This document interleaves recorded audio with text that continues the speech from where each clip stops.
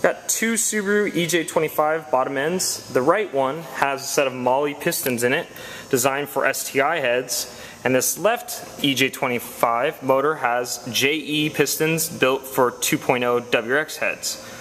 Looking at them, you can barely tell any sort of difference. The actual differencing is, the biggest one, is that the dish in this JE piston is about 10 cc's more than the Molle dish overall. The reason for that is on the WRX heads, the dish or combustion chamber in the cylinder heads is 48 cc's and the STIs are about 57. So JE decided to design a piston with an increased dish to keep the compression ratio the same when using 2.0 cylinder heads.